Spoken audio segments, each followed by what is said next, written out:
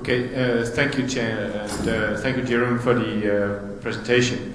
I had one, and this is about the last presentation, but it is something that's actually something we are emphasizing quite a lot. I mean, you presented numbers for growth, for inequality, and for poverty. You demonstrated growth has gone up significantly, inequality basically did not move, and then you say poverty went down very considerably. Up, of course. Now, that begs a question. That's impossible. You cannot have growth up, inequality unchanged, and then poverty substantially worsened. So I mean, I'm just making this point because this is one of the things that for all of the GAPP country studies is exactly something that we will, before these things are put out there, we will be vetting that very, very clearly, and we will be pushing the country study authors very much until we at least have reasonable explanations for this triangle. So this was my observation. Thanks.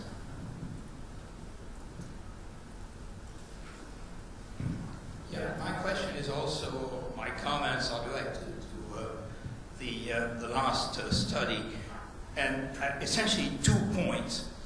The first one is that the poverty estimates come from the National Bureau of Statistics, but you don't say anything about the methodology that was used.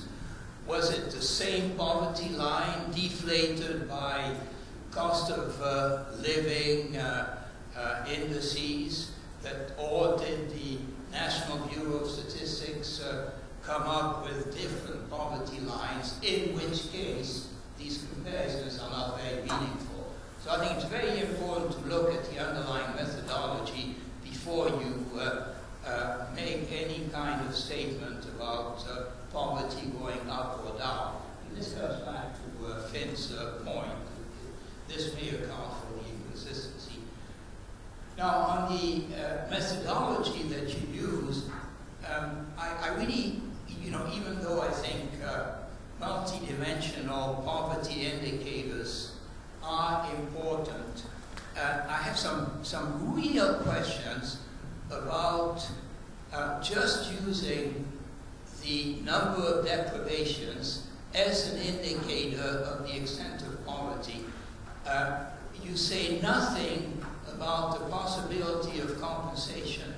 It's quite possible that a household is deprived in 1 or 2 dimensions, but maybe significantly above the threshold in another dimension, so that there is a possibility, in theory, for this household to compensate.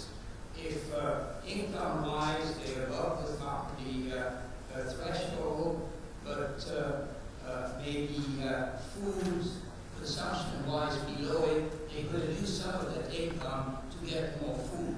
So as long as we don't know anything about the actual level of deprivation, as well as any possible surplus in some of the dimensions, I think it's a very arbitrary way of measuring multidimensional poverty. And I know that many people do it, and so I'm not attacking you personally, but I think it's the profession ought to be much more careful before it uses these indicators. Take one more, Andy, in the back there, and then we'll let him respond and then more questions.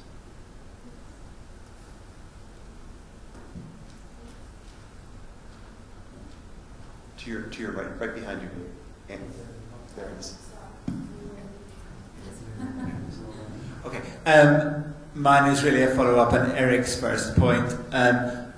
We know that some of these Nigerian surveys are not comparable. The surveys before 1996 are just not comparable with the later surveys. They're a very different methodology. If surveys are comparable, the only ones that I think legitimately are the ones after 1996.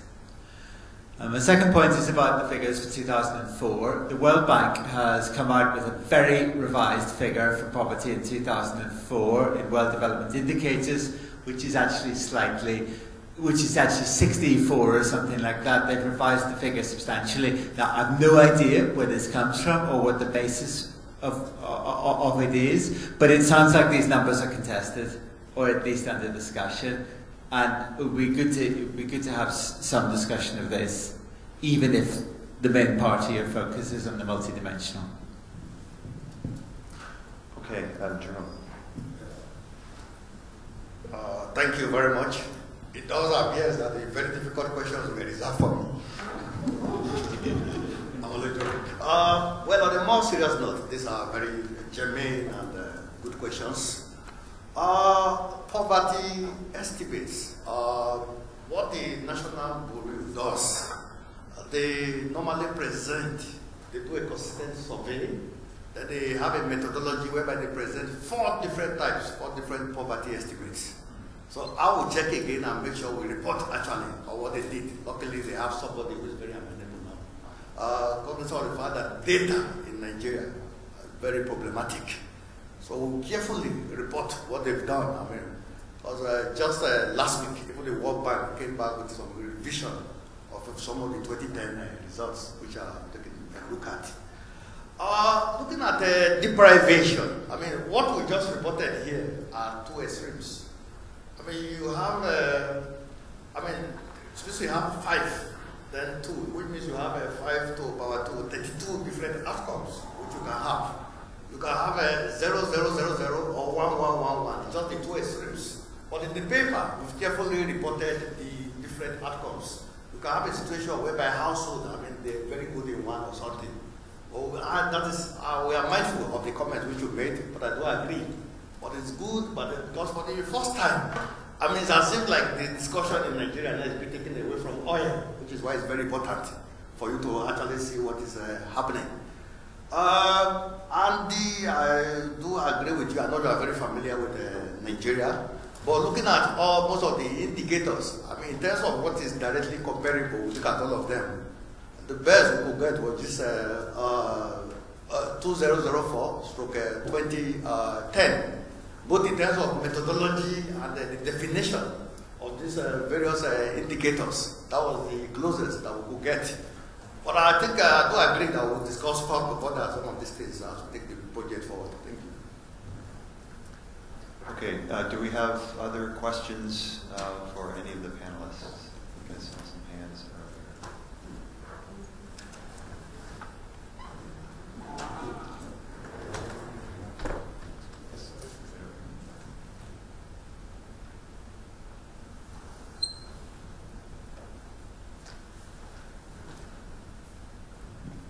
Thanks. I enjoyed all the presentations very much. I've got a naive question for Michael, which is about your ideas around structural transformation in Burkina Faso. And we talked a little bit about agricultural intensification, but do you think that urbanization or industrialization within the context of Burkina Faso makes sense?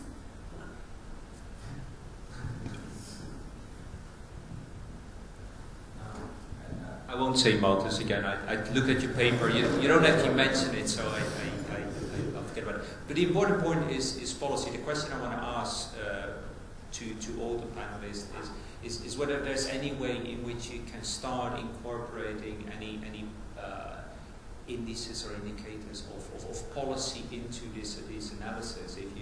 This is still descriptive. You know, the north grows less than the south. There's still very little on the why, right? And then if you look at the indicators that do exist, is there anything on, like I said, you mentioned Malthus, I was looking at the Ibrahim indicators of governance. Actually, there are indicators there, and I just would be so happy you could see that kind of relates to your question again. How can you answer those questions with this kind of data?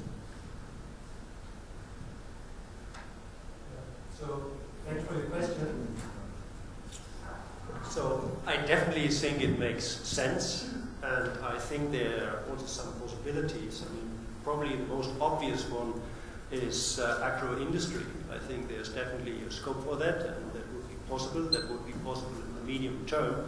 And there's also a huge potential for interregional trade. You know, the trade between, say, West African countries is in fact, the there's quite little of that, and that could definitely be expanded.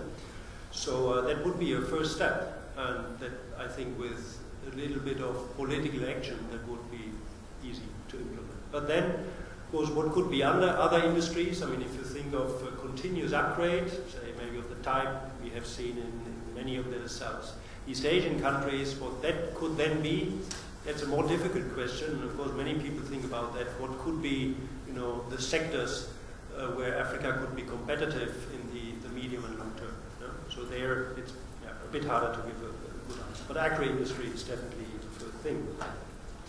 And now, because I have the mic, I want to take just 20 seconds to answer to Arjan. So what we mean by the Malthusian trap is that we have here, say, equilibrium, where we have high demographic growth and where we have more or less an absence of technological progress. And that makes it Malthusian. At the same time, of course, you can leave that trap by increasing productivity through technological progress. Yeah, and that if you look at unified growth theory, that's exactly how you structure the problem. You go from a Malthusian equilibrium to a post-Malthusian and to a modern growth regime. Yeah. So Malthus somehow ignored that this possibility there, that of course we do not, but it's a good description of what we have seen over the past, say, 20, 30 years and where we are now. Yeah. So that's maybe... So, is there a way we can incorporate it in the analysis? Well, you said, I mean, I think I provide a lot of explanations for the numbers I presented. I mean, more specifically maybe on the governance issue, whether you don't understand what you mean here, example, coming up with an indicator of how good or bad governance is in facilitating this shift, or? Perhaps we could have this conversation.